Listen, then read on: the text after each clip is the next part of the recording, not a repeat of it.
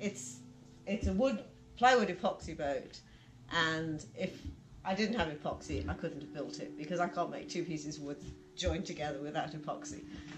So I'm not a boat builder. I've managed to make a boat, and it's just a case of, well, when I decided to build it, I didn't sort of think, right, I'm going to build a boat. I thought, right, well, what's the first job to do? You know, we have to make the bulkheads. And my friend who designed the boat was here when we started, so he helped me with it and sort of got the momentum going. And then I thought, all right, well, we've done this much, we can just carry on, and a bit at a time it'll happen, and it did. So it's just about finished, actually. Yeah. It's fun. You have a keel? There's a little stub keel, yeah, and that the boat's part of the thinking of the boat is to be able to dry out on the beach and so forth when I want to. So the little stub keel is steel. So if I land on rocks or oysters or something, it doesn't damage the bottom of the boat. Yeah.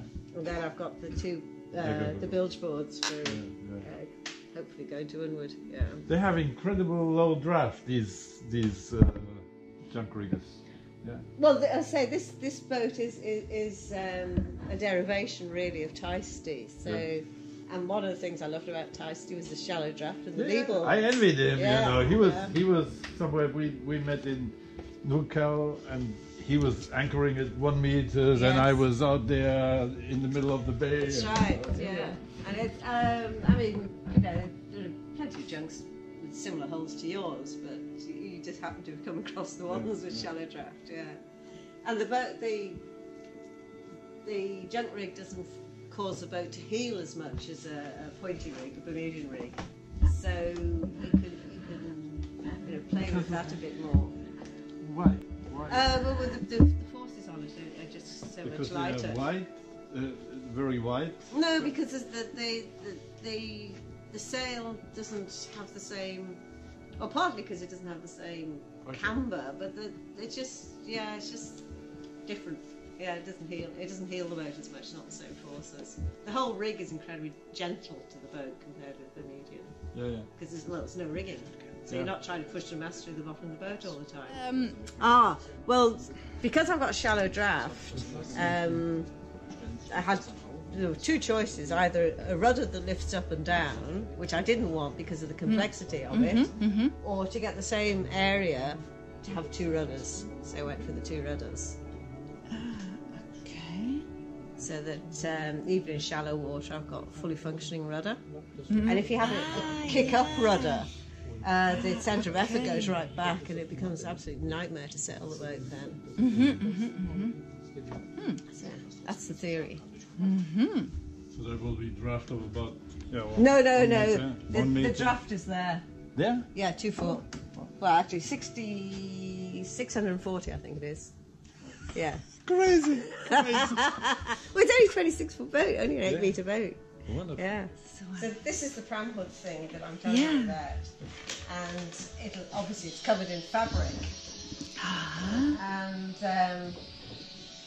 goes like that, and then I'll just let that bit down. You look through here, and you turn it so that the back is always to the wind. And then when you go to windward, you just sort of peek through there. And then if you want to do anything to the boat, to the rig,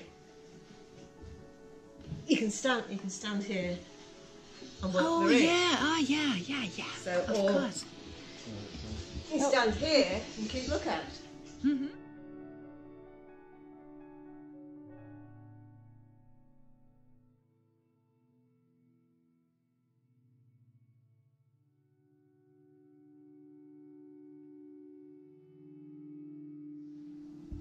They're very common in working boats in England, or they used to be.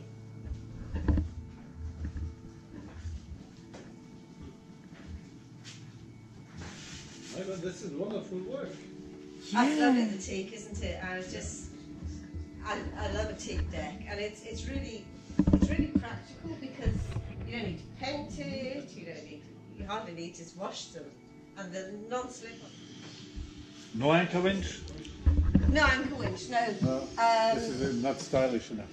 I don't need one, I've got a chain pull. Okay. And these chain pulls, every boat should have one, even if it's got an anchor winch. And what it does is it catches the chain as it comes in. Okay. So, you know, all you do is... You use the waves.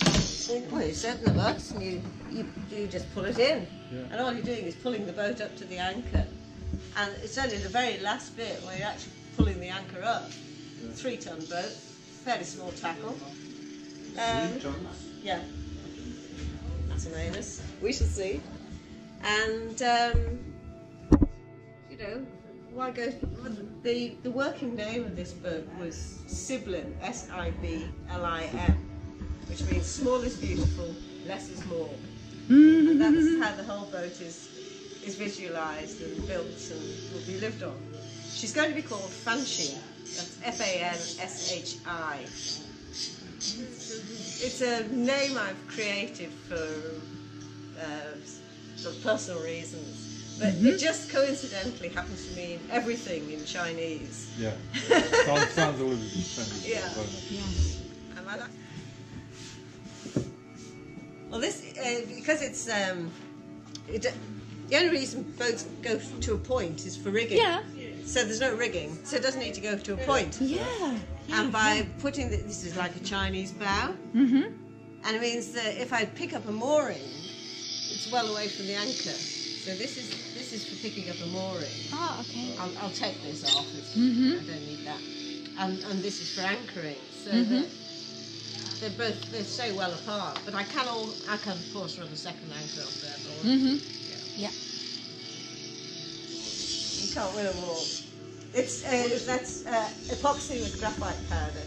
Oh yeah, okay. It's not a caulking stuff. No. It's actually part of the gluing system for the teeth. And as the teeth wears, the epoxy doesn't. So the non-slip just gets better and better.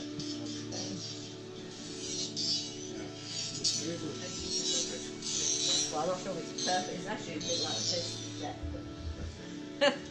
I wasn't skillful enough to get everything level at all. Nobody sees it. That's right.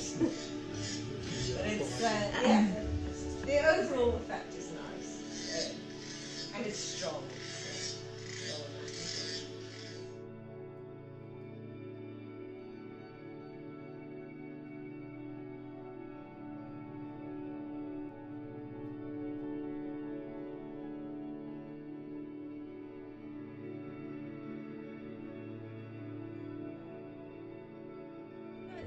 Do go sit down. There's plenty of room. Really? Plenty of headroom.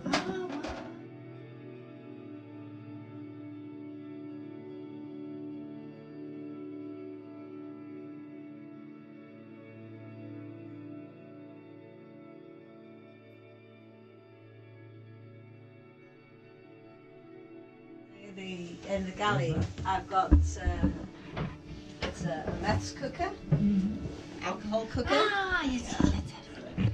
Ah, yeah, okay. Oh, I can switch the light. That'll be better, isn't it? And again, it's a lot simpler than putting gas in. My friend Gordon has one, and he did the sums on it. And in New Zealand, you're really meant to have the gas done, you know, back and checked and all the rest of it. And Gordon said, yes, the gas is cheaper, but I think he reckoned it'd take 25 years to pay for the installation of the gas cooker and the extra cost of it. Yeah. And of course, I mean, ethanol can be completely green. And one of the real problems with having a gas cooker is that you either have these teensy weensy little bottles, which I do a lot of cooking, and I had one on my last boat when I first bought it. They last me about 10 days or a fortnight. Or you get the standard ones that you can just swap, but they're 9 kilos, and I mean I can't lift them up and put them into the dinghy and then walk half a mile with them. Yeah. So, you know, the idea that the gas is so convenient, you can get it anywhere, it only applies to people who are based ashore. It doesn't actually apply to people who are living on boats, because actually the gas place isn't usually just handily alongside a dinghy dock. No. It's miles away. So going for gas actually didn't make any sense How long can anyway. you put with that? Well, I mean, I'm going to carry 80 litres of meth, so that would keep me going for about 6 months. Oh God. So that means I'm independent for as long as I want to be, really. Yeah. So I'd probably come into Whangarei, maybe even hire a taxi, go to Win Fraser's, get my meth, come back, and go off for another 6 months, whatever. Yeah. So I've got there's a pan locker under here. Ah, yeah. And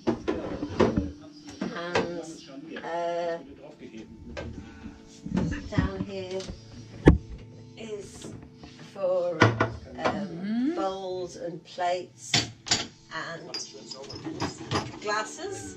I think this is probably, because it's so cold, some of the woodwork's catching, but yeah, no, this is a vegetable locker, and there's another shelf a little higher up that I can put in my smaller baskets. Oh, yeah. And then this is just for local rubbish, bits and pieces that I'm a vegetarian, and I tend to cook everything from scratch, so I don't make much rubbish anyway. I brew my own beer, and I'll probably make my own wine, so all that's recycled. Yeah. Ah, okay. And then this is just to be ready-use food in here. And this is the water supply. Oops. I can't remember, I've done my own boat here. So one will be salt and one will be fresh. And the rest of the water is in these containers, or 5-litre containers on the floorboards. It's about, I think I worked out, I can carry about 120 litres, which for me is heaps. I mean, it's 40 days. Water. Okay. Without being careful. And well, I use fresh water for cleaning dishes. Okay, luxury. No, I don't like all the salty stuff in mine. So no method except that. That's right. Yeah. Sink is from wood? Yes. Yeah.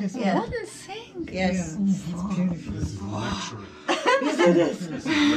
Well, that was.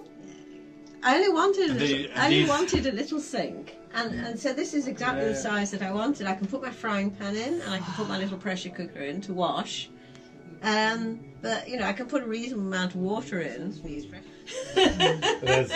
As the sink already is from luxury woods, I'm sure these are from pure gold, aren't they? Pure brass. These is a funny story. These are actually made by an outfit in New Zealand called Fine Spray, and they sell all over the world. And one of the patterns had obviously got damaged, and they couldn't cast anymore. And all the ones in New Zealand were sold out, so I had to buy them from the place I go to in England to get them bolts. And as it turned out, because at that time you didn't pay VAT, there was basically there was no difference in price anyway. So, but it was a bit of a joke. Yeah. And these are mechanical pumps. Yeah. Okay. Yeah. So you more or less don't have any electricity on. You can see my switch panel next to you. Yeah. And the reason I put it here is because whenever, usually on boats, the electricity is sort of really difficult to get at. So I put it here, and I can put the bits on here, and I can work at it like a civilised human being, instead of grovelling about and swearing. Yeah. You should see mine. You should see. I can imagine, they're always terrible. Terrible, yeah. And that's why the boat is arranged as it is, because it's all built round here. Where's the other big? It's There's lockers between it and there. so you But if I hadn't had the bilge boards, I'd have probably put the heads aft and moved the saloon forward, because the saloon is right next to the companionway. So that's why I put the 2 vertical bulkheads up, so that any spray doesn't go directly into the saloon. So you always end up making compromises, whatever you decide to do. So, yeah, that's a compromise in this boat. The saloon is right at the back end, you know, right next to the... Yeah.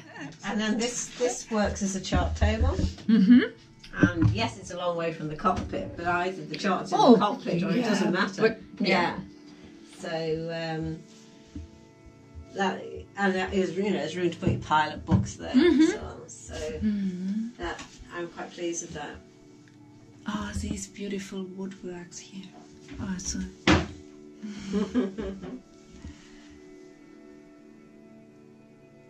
So I don't know how long the stripes will stay in the wood, because usually these things disappear as time goes by, but it's fun while it lasts. It looks fantastic.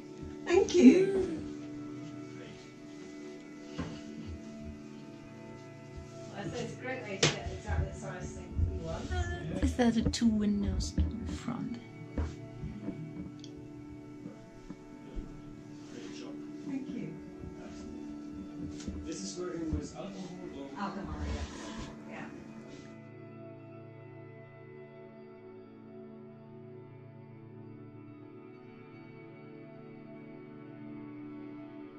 It's just largely because it actually didn't need any more strength there. Okay. And it just makes it all a little more elegant, really. Yeah. It goes right down to the keel. And is really firmly secured in a step at the bottom of the boat, and that is also bolted to big pieces of wood around it. So that takes the full force of the mast, really. Yes. I'll have lights for navigation lights. Oh, yeah. And echo sounder.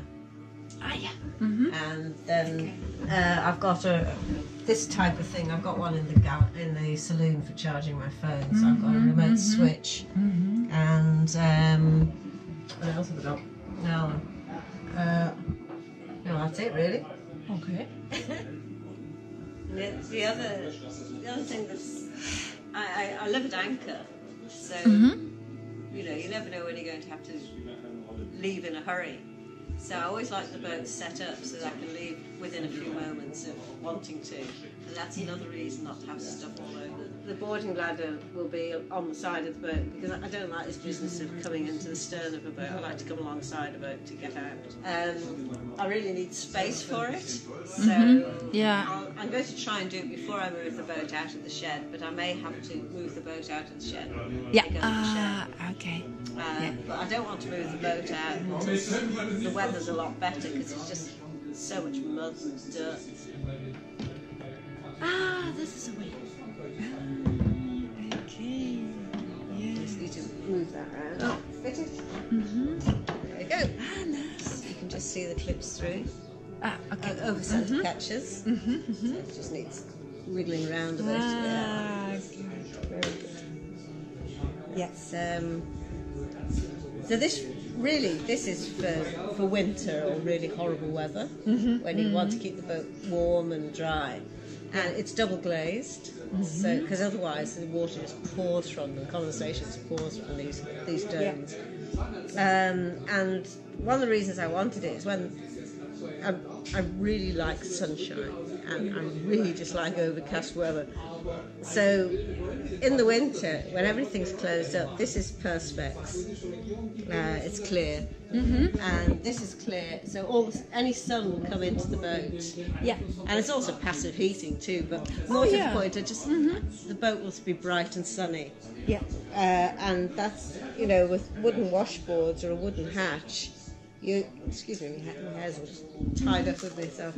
With the wooden washboards and a wooden hatch, every time you shut the boat up, it goes dark, and I find that really depressing in the winter. Yeah. So I just wanted my boat to be as sunny as possible.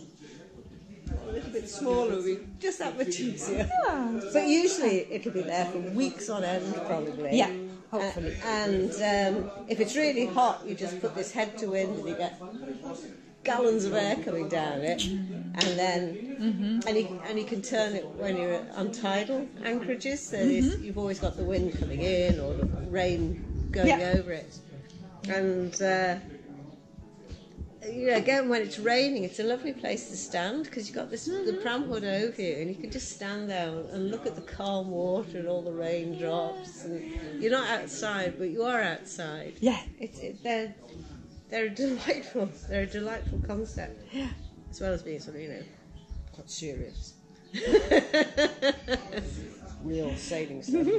And that's why I want the junk rig. The only time we ever go on deck is to anchor.